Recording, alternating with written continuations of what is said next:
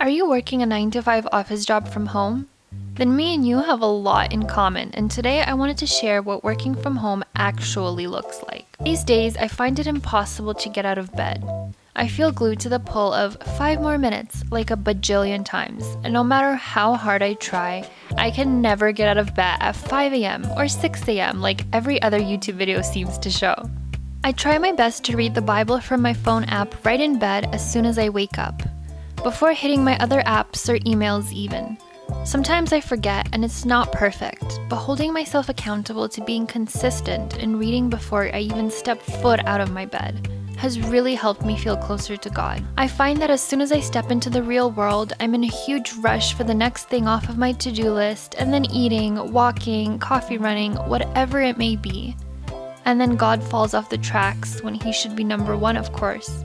I'm constantly learning and growing, and find that when I just sit still and genuinely talk to Him, it's an unexplainable feeling of His presence that's a safe haven. It's not about how long you spend, it's about the value you get out of the time you do spend. Something I'm really learning.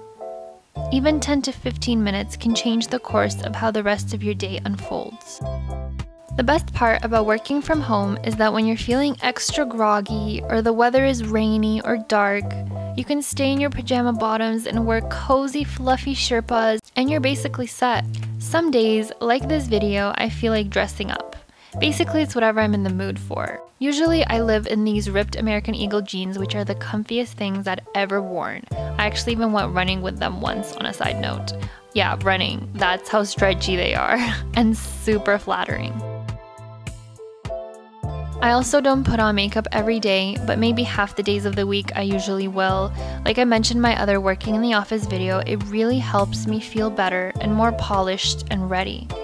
And what I've also realized is that anything you do before starting work, when you work from home especially, is really important. It takes place of your commute, which ultimately prepares you to get into work mode mentally. If you're crawling straight from bed to the desk and then back, there's no quick switch in your mind, so it will take me a while to adjust to be productive. Things like dressing cute, putting makeup on, driving to Starbucks like you'll see in a minute, or just any routine before work sets me up for the day mentally.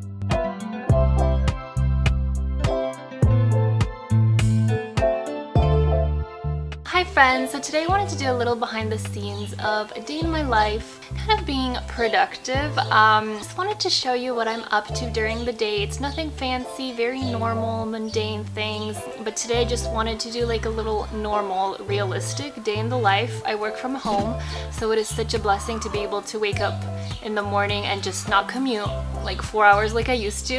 And so yeah, I really hope that you enjoy, and let's get on with it.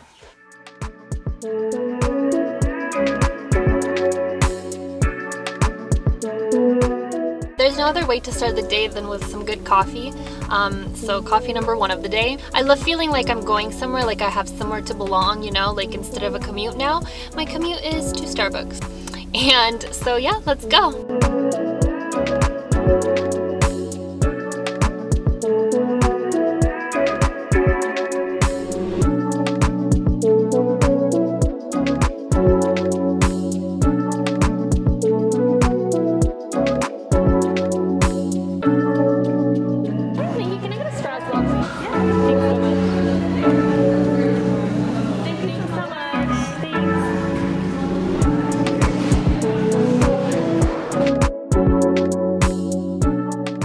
Got my iced latte. Here it is in all its glory. It's a grande shaken espresso, and I get it with 3 pumps of vanilla, extra milk, and sometimes I'll get it with brown sugar if the store has. The store has been running out for like a month now. Anyways, if you're an iced vanilla latte lover or just an iced latte lover in general, you should definitely try out the grande iced shaken espresso because it's so much cheaper. You get extra espresso and you get like your syrup in the cost. So definitely a big fan. That first sip just touches my soul in every sort of way. Also, it's really strong because it has like extra espresso and I love it. Oh, I love it.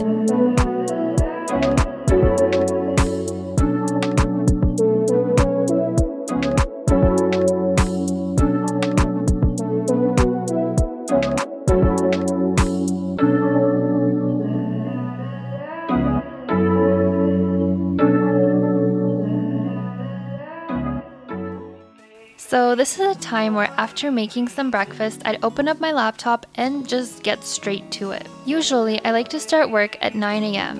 and I'm still figuring out a perfect rhythm with that. I'm really lucky with my work where you can basically work whatever hours are best for you as long as all your work is still done on time. So the days where I wake up sick or want to sleep in until 10 a.m., I can. Most days I've been working from 7 or 8 a.m. because I find that the later I start, there's always work that needs to be finished and it just never feels done. It's just constantly piling up. But if I start earlier, I can almost feel like I'm on top of it. So that really helps me with feeling more accomplished, prepared, and just a little less stressed. My little desk situation here, as you can see, is just a laptop and monitor with an extra keyboard, and it's honestly so comfortable. I love it. It just makes me so happy. At my previous internship, I would sometimes work in bed, but rolling on to my second month now at this job, I don't think I've worked from my bed at all and just stuck to my desk, and even just having a set place where I know I need to be productive helps me focus. Now let's talk a little bit about feeling a bit off these days. I know that a lot of us must be feeling that pandemic fatigue or restlessness for the things that make us feel more alive. I'm not sure if it's still the ominous shadow of the pandemic life of isolation that might be the result of your lack of motivation to basically do anything, but it might have something to do with it. Mine comes in waves. My goal for the longest time ever has been to learn how to wake up early for years, and I guess I thought it'd come naturally as soon as I started my full-time job. Newsflash, it didn't. If no one is pushing you or forcing you, it's hard to self-discipline. I think that's one of the hardest things about being an adult and finding your independence is you've had structure your entire life, and now you're supposed to just figure it out. Full of black holes and no instructions. So I guess I'm still in that in-between stage, which I think describes my channel perfectly. I'm not really an expert when I'm sharing tips or anything like that. I'm just a regular schmegular human being who struggles. So if you're watching this channel at any time, me and you are just figuring things out together. I strive to aim high and never give up no matter what, but also acknowledge the uncertainty of it all. I'm still working up to most of my goals, and some days it feels like limbo, and that's okay. A lot of your 20s feel like this weird pull between what you're supposed to be doing and the many potential universes where you could be a whole different person with different interests, goals, even jobs. That's something that has always left me wondering before big life choices. Who will I be if I go this way? Will my life change 360 degrees if I go left? Will I meet new people and become a whole different version of myself if I go right? This constant what if of my potential would constantly freeze me in my tracks. Honestly, as you grow and learn, you realize it's really not that deep. You're the author, writer, and main character of your story. You have the power, and with God's guidance, who is the ultimate author and writer of your story, you have nothing to fear, because He'll always keep you safe and show you the path you're meant to be in. It just might take a little time. Speaking of time, are you taking breaks in your work from home life? That's so crucial. Even like 10-minute breaks of just mindless scrolling. I'm always scribbling away my thoughts on Instagram, so if you're interested in that, follow me there at Latte's Darling. And yep, another break where I stare out into the void and reevaluate my entire life.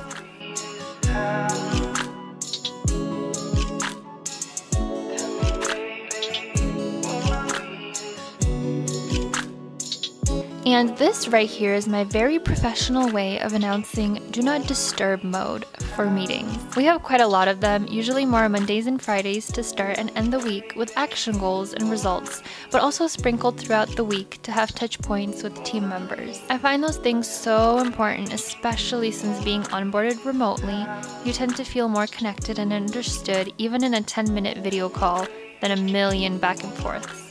Especially because you've never actually met anyone in real life. It's one of those reasons where I love that we're always required to have our video on, because even if some days you don't feel like it or you don't look like it, you still get to feel that sense of being united. My whole life is basically virtual at this point. So crazy. This is me being real with you about my coffee consumption. Usually I'll clear it all at the end of the day, but like you saw here, sometimes you get tired and you just can't see straight, so if your brain is fried, you just become a collector. But back to the deep life work thoughts and rants. It's your duty, I guess, to mold the two together between work-life balance and forcing yourself to do the things that you really don't want to do. And in your favor, of course, and those can just be things like I mentioned before, waking up early. But also, people have this misconception that once you're thriving or doing what you love, it's an easy road. But in fact, it's actually quite the opposite. That was always one of my biggest goals growing up and continues to be, to do work that excites you, challenges you, and makes you proud. Coffee, coffee, coffee! Number 2 of the day, but who's counting? Today I wanted to tell you about a coffee company with a mission. Grace Coffee. If you know Gabe and Jess Conte from YouTube here, it's a company founded by Gabe and his brother, partners with the organization Compassion, which is a non-profit organization that helps support children from poverty. 10% of your coffee subscription purchase of bagged coffee or K-Cups is sent to children in poverty who need food, clothing, and an education. You'll get to see the specific child you're supporting and even write messages to them to stay connected. It's not often you come across a coffee company that has such an impactful mission.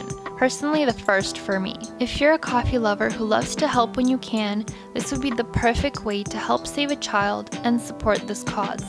Premium organic coffee plus a giving and grateful heart equals positive change. You literally choose your flavor, delivery schedule, and it arrives straight to your door. They have lots of cute mugs as well, the same one that I was using in the beginning of the video. If I ever wanted to create a coffee company, honestly, this is exactly what it would look like. With such a great purpose and mission in mind, if you're interested, use code LATTESDARLING for 15% off of your purchase. I'm an affiliate for Grace Coffee because their mission really means a lot to me. You know that while brewing and sipping on your magic bean water, you're making a difference in a child's life today, which is absolutely incredible. I use the Colombian dark roast because I think dark roast tastes the best when you make it iced. Since I'm such an iced coffee addict, you just add a little vanilla syrup, frothy milk, and it just tastes very light, fresh, and flavorful.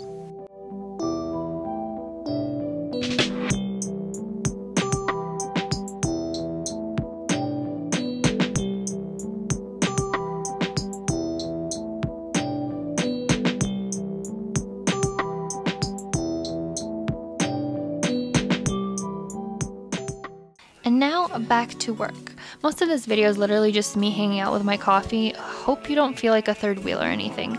But honestly, having these tiny breaks where your mind doesn't have to think or focus, but can just go through the motions of the coffee brewing routine is just such a peaceful process. When you're not rushing, of course. Sometimes I'll be brewing coffee and running around the kitchen cleaning the French press and all the grounds 5 minutes before a meeting, or scarfing down an entire plate of pasta 2 minutes before a meeting. What can you do? It happens. Not always glamorous, really crazy and busy, but it helps when you're constantly working on new things and constantly learning. But I have to say I'm pretty focused these days just because there really isn't any time not to be. There's always lots to do, and one day I can feel like everything is under control, and the next I'm back to not even being sure where to start, what to conquer first. But you know, you just take a deep breath, take it one step at a time, one task at a time, one day at a time.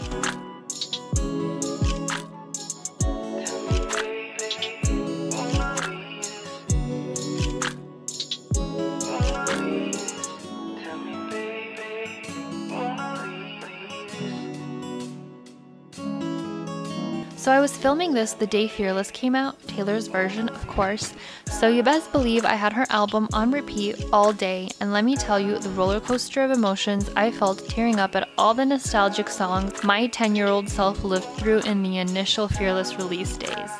I still remember talking to my friend in grade 6 about our mutual love for the songs. It's unbelievable. And her vault songs, no words. Will there ever be a vlog where I don't talk about Taylor Swift? Highly unlikely. And that's kind of it for today's video. If you're interested in more of the actual marketing work and tasks that I do on the daily, leave me a like and comment, and I'll make a vlog really marketing focused on the job where I can share what I'm actually working on as a marketer, the type of projects and daily things I'm on about.